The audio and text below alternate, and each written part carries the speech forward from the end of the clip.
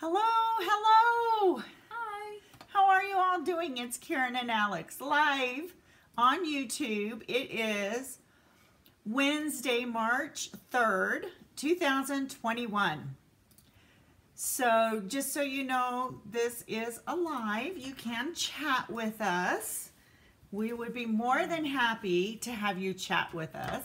Alex is getting it all set up. You know, while we have a minute, if you haven't, could you please go and subscribe to my channel? I'm trying to get viewers and it just seems like I'm stuck.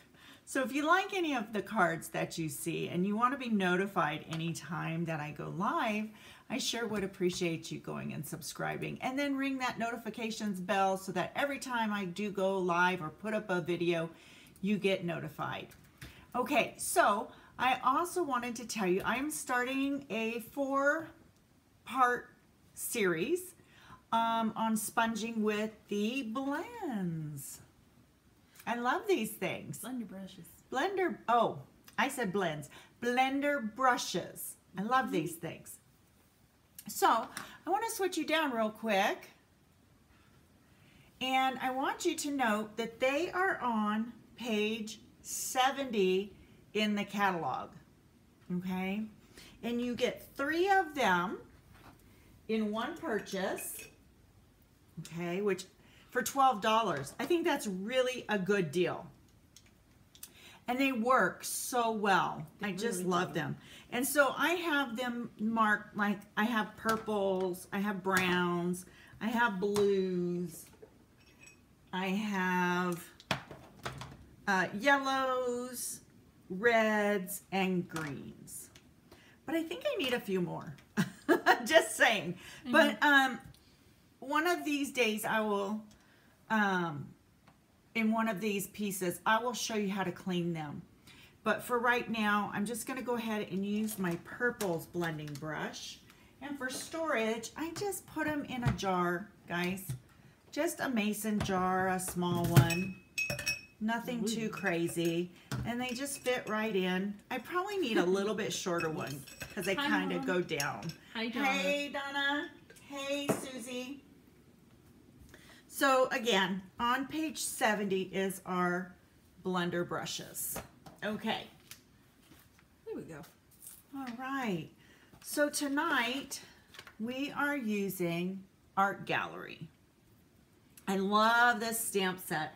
And most of the time we've used it, we have used the gilded leafing, yes. But tonight we're going to use it in a little bit different way, is what I'm trying to say. It's fun to use with gilded leafing. Since we are using our blender brush, like I said, this is a sponging series. Ooh, that one's pretty. That one is pretty. These masks are in our catalog. I don't know what page. They're in the back of the catalog, in the tools, and they're beautiful masks. Beautiful. I love them. But we are going to be using this one tonight, and I'm going to show you how to do it. Now, the one thing I did forget was to bring over a little washi tape. There's some up in that cupboard with the art thing. Nope. Yep. I know we have cupboards and it's sometimes hard to remember where everything's at. Okay. Now I'm going to grab a scrap of paper. That's all you need, is just a scrap. And I should show you the card, right? You want to see the card that we're making. This is the card that we're making. It's a cute card. It really is. And I love these colors. And I know I said to get a scrap of, I need to do some cutting first. I kind of lost my train of thought there. Oh, okay. I got excited about the masks and everything. So we need to cut our Whisper White down to 3 3/4 by 5. Okay. that's pretty much my normal size of my white lately. Then I'm going to do a layer of black. And I'm going to cut this down to 3 7/8. I'm just going to do 1/8 of an inch just for a little pop of color. And then I'm going to go 5 1/8. Like I said, I just want a pop of color. I got really excited there and just totally forgot that I had to cut everything. So see, just gives us a nice little pop of color when it gets on there. Yeah, I really like it. I like the matte layer. I do too, and I don't want it to be overwhelming. Okay, so then the next piece is our back, our card base, and that is cut at 5 1/2. Save that because I will need that for a scrap later. And then we're going to score this at 4 1/4. Okay, so now I have all my pieces cut. Thank goodness. Let's see, I do need another scrap of Whisper White, so I'll just go ahead and take this piece and just cut it down to about a little bit less than 3 inches. And Alex just reminded me, I probably should do the inside of the card. So we're going to cut this at 4, nope, I need to cut it this way, 5 1/4 by 4 inches. And the reason why I turned it and did it that way is so I could get 2 pieces out of it. If I would have done it the other way, I wouldn't have been able to get those 2 pieces. So just so you know. Okay, so let's see. I need that for the inside. This is for the front. This is for the back. I gotta get my pieces organized. Okay, and I'm leaving those with Alex. Mom says she can't wait to use her new brushes, and I have to agree with her. Oh, did you get them? Oh, I can't see what you, can't wait to see what you come up with. When did you guys get them? I don't even know. I have no idea. A little bit ago? Okay. I don't know. Oh man, they're so fun. Okay, so I'm going to take a little bit of washi tape. This is old washi tape that we used to have or used to carry. But it says Stampin' Up. It does. And I'm going to go ahead and just... Do you want me to zoom you in a little bit? Sure. I want to put that down with that. And then I'm going to take my mask. And again, I'm going to use a little bit of washi tape to hold my mask in place while I'm going crazy. Just kidding. These ones look like feathers or leaves. Yeah, I love it. It's just, I love being able to do different things. She got them with her club order. Ooh, I'm so excited.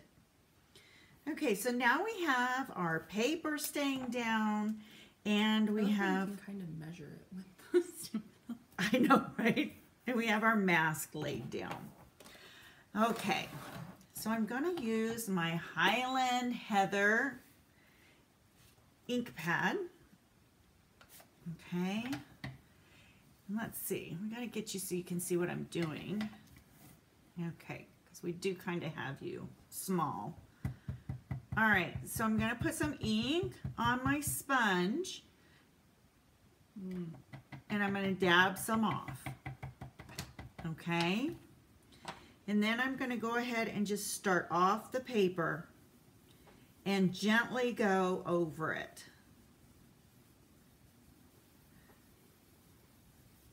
Okay, so everything's held down so we know where everything's at. Yeah, I'm going to use a block because that's going to bother me. So I tap off the excess ink onto a block or something so that I can pick it up again easily. If I, you know, because you've got ink on that brush, so you're putting the excess ink off. And that way you can use it. Now I can shut my pad and it won't bounce. so much. Okay, so I'm just tapping, as you can see, and then you can't see this. I'm tapping it off. And see the ink that it picks up? So that's a good thing, because then you're not putting so much ink on your paper, because you just want to do a little bit at a time.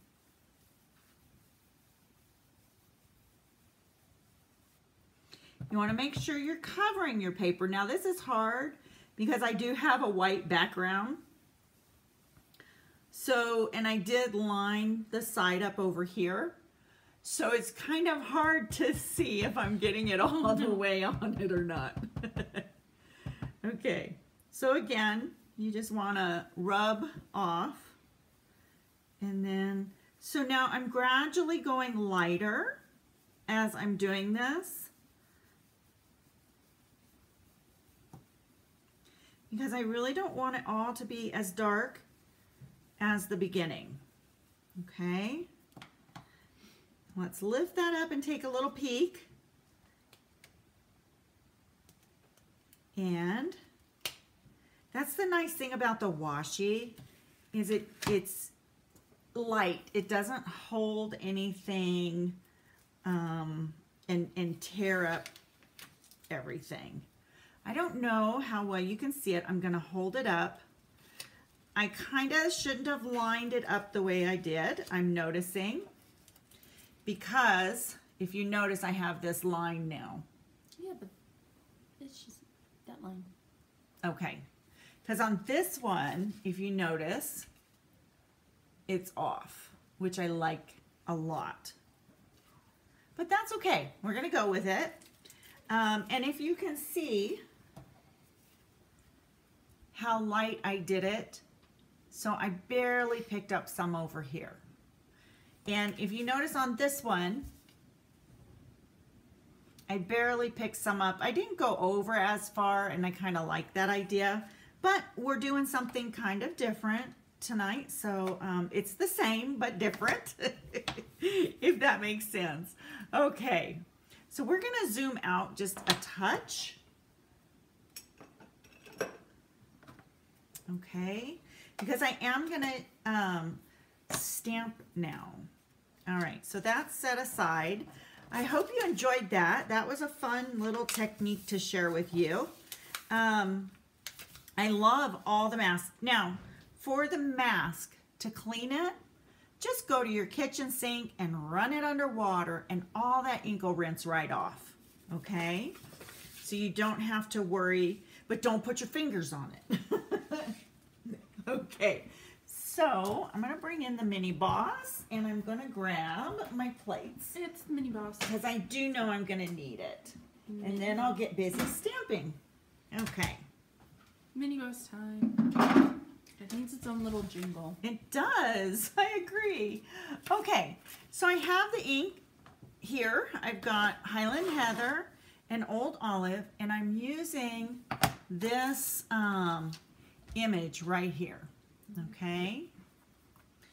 And so what I'm gonna do is, okay, so I didn't use the markers to ink this up because it takes a while sometimes.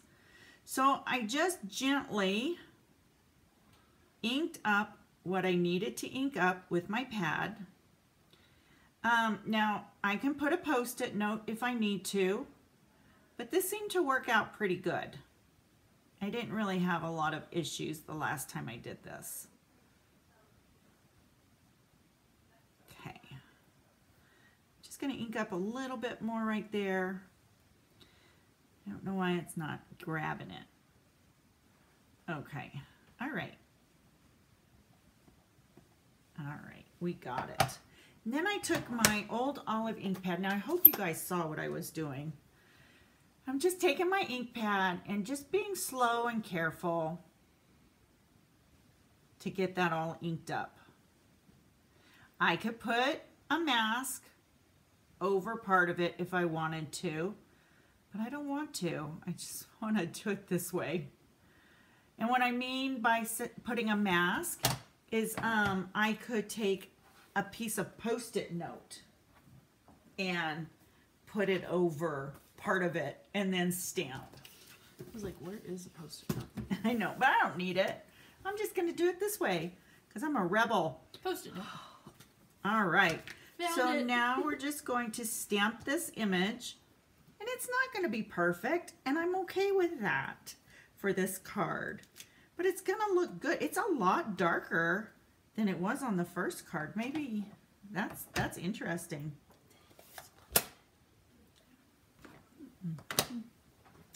All right. I like it. I like it. All right, so I'm going to grab the die. So let me show you real quick. These are the dies that come with this set. I probably did use Pear Pizzazz, but you know my go-to is Old Olive. I know. I can't control that. It is your go-to. And it's a really pretty color. It is. All right, so I'm grabbing the die.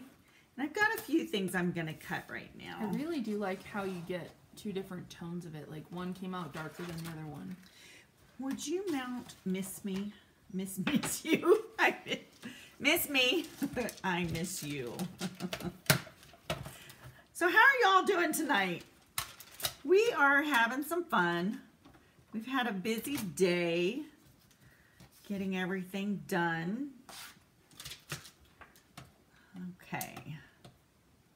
So I'm going to try to line this up.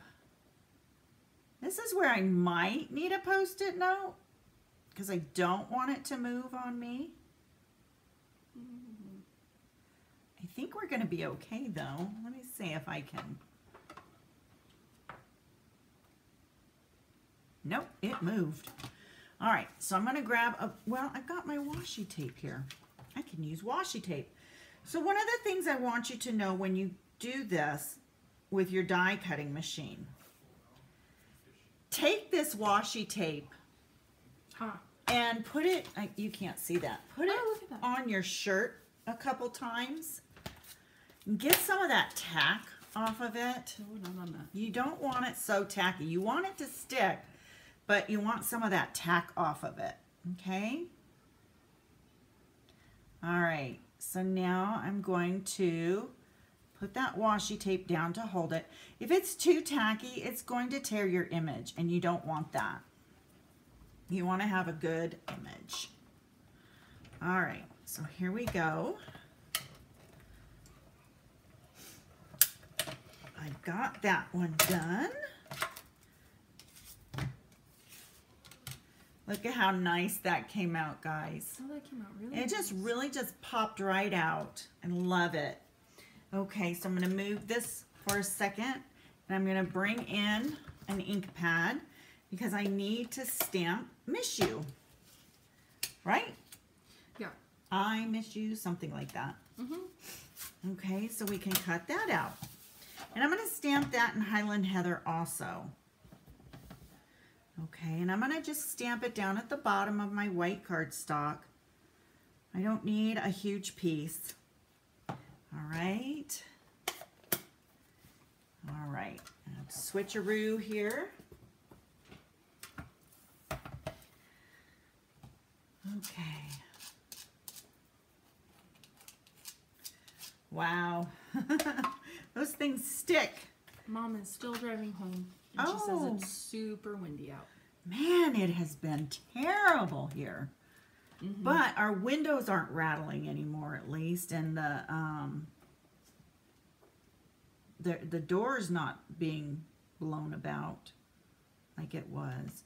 Okay, I think, what did I do with that washi? It's right here. I think I'm going to use that for this. I don't really want this to move either. And without a magnetic plate, it's really hard to not, you know, get these dies to stay in place. So that's okay. Washi tape. Okay, there we go. Now I just need a little scrap of Highland Heather. Do you want me to get you another? Sure, please. Thank you. Just a little one. Okay, so I took that apart and I can put that back. The reason why I want a small piece of Highland Heather is I want to cut this die out. Boy, trying to find the camera is hard. I keep missing it. Okay. So yeah, I just want to cut this little piece out and then I can put the missue over the top of it. I think that's going to be really cute together. Okay. As we drop the paper to the floor, I'll tell you, Alex and I could do a comedy routine sometimes, I think. It got to the table eventually. Okay. So yeah, just a little scrap. We're gonna run it through. All right, there we go. I think that's all the die cutting I need to do. So now that die is a really good use up for your scraps. It really is. I love it. So now all we need to do is just a little bit of assembly. Okay. Something sticky over there. I bet it's Tombow I need to clean off. All right, here we go. Time to assemble all the pieces. You could put a little bit of that on the inside piece. You know, you could. Absolutely. Absolutely. Okay, so I'm going to put this up on dimensionals. But first, before I do that, we need to zoom out just a tad, Alex. Thank you. I'm going to put this, I'm going to adhere this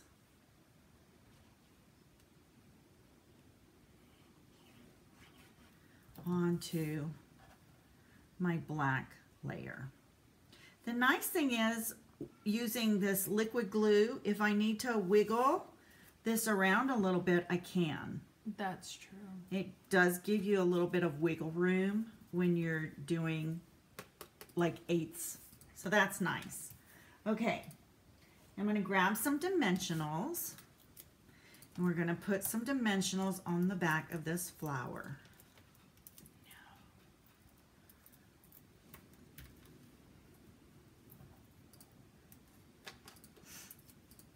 Okay, I'm gonna grab my minis as well so I can do a couple more over here where it's tinier and then down on the leaf.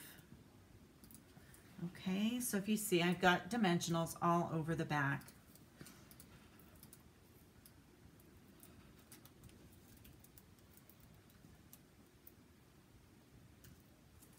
Okay, so I'm gonna go ahead and adhere that down. Right about there. Now I'm going to take the missue and put that on top of this in the center. And you can line it up really easily. It really does line up well. I love that. And I'm going to put dimensionals just on the ends. I don't think we need them anymore than that because we have the other floral piece already on dimensionals. So all right, here we go. We're going to add this right here. And then we are going to add this to the front of our card. I like how the darker the flower is, it picks up on the darker sponging, and the lighter flower picks up on the lighter sponging. Yeah, that's true. Okay. Well, one thing we definitely know, when I did the other card, I was super light-handed. This one, you can tell I was a little heavy-handed. You have that piece of white in there. I know, it's driving me crazy. Okay, let me lay this down right. Okay. Oh, it just dawned on me. Your mom said she was driving home from work. She got off late tonight. Mm-hmm. Oh, I'm sorry to hear that. Okay, so we have that adhered to the front of our card. Okay. I like just a hint of black on it. I do too. It just gives it a little pop. Now comes the fun part. We are going to add some pastel pearls. Now, I know these are on the not orderable list right now. But trust me, we will get more in. And when we do, if I was you, I would jump on these. They are gorgeous and they'll probably sell out again. They're absolutely gorgeous. And they come in so many. There's Rococo Rose, think, right? I don't, so it could be Blushing Bride. I think they're Seaside spraying it. It's very possible. But they, oh, let me see. That didn't do it justice. There you go. They're just absolutely gorgeous. And like I said, when they come back in, I would jump on them because they're bound to sell out again. They're just beautiful. Okay, so you can see on this card. Rococo Rose, Gorgeous Grape, Highland Heather, and Seaside Spray. Awesome. And I went with the Gorgeous Grape on this card to pop it a little bit. I did not use the Highland Heather on these. But I want you to see what I was saying. I was a little heavy-handed on this one, which is fine. It's still beautiful. And I was lighter on this one. And that's the beauty of the sponging. You can do whatever you want with it. You can go a little darker. You could fill it in a little more. Or you can go a little lighter and not fill it in as much. I love the ombre effect that it gives it. Exactly, exactly. All right, everyone, that's it for us tonight.